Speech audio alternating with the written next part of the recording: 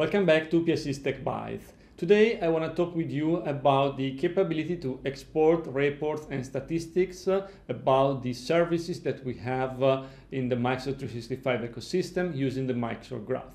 In fact, there are API endpoints that we can use to export statistics and reports about, for example, Microsoft Teams, SharePoint Online, Exchange Online, Yammer, Skype for Business, and most of the services available in the Microsoft 365 offering. Whenever you export a report, you can, for example, for Teams, export statistics about devices, usage, and users' usage in Microsoft Teams.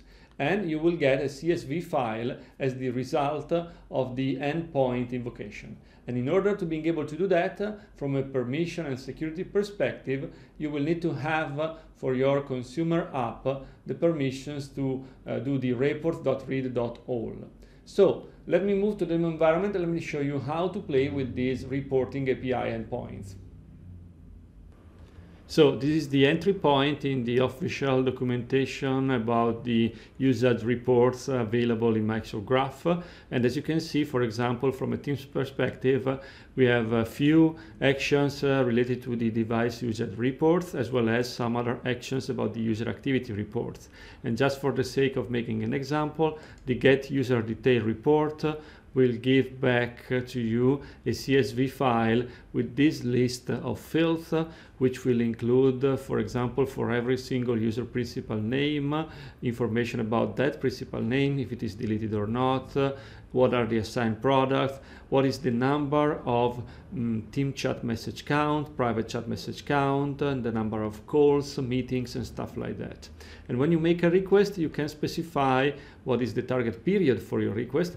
And the period can be the 7 days, the last 30 days, 90 or 180 days, or you can even specify a target date if you like. Likewise, you can do the get activity counts API report request, and you will get back another CSV file with the same approach. So you provide a period, which can still be 7, 30, 90 or 180 days, and you will get back another CSV file with these fields, like for example the date, the number of chat messages, of private messages, of calls and meetings, regardless the users involved. And just for the sake of completeness, let me move to Fiddler and let me show you few method calls that I made to these API endpoints. So for example, to get the user activity and user detail, you can just make a call for graphmice.com version 1.0 /reports /get team user activity user detail, and you provide the target period, which is 90 days in my example. You will get back as a response a 302 found HTTP status, which will include a location which will redirect you to the actual CSV file, which you can download, providing in the URL, as you can see, an access token, which will last just for a few minutes. It should be a couple of minutes, so that you will have just the time to download the file, which is, as you can see, a really simple CSV file, and then you will be done. And the same applies, for example, for the get team user activity counts.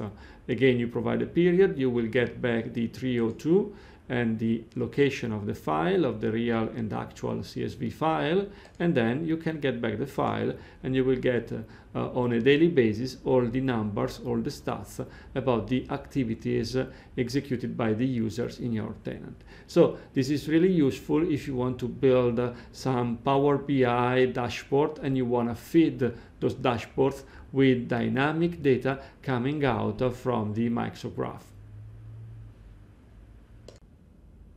As usual, thank you for watching this video, and I'm really looking forward to seeing you next week. Thank you.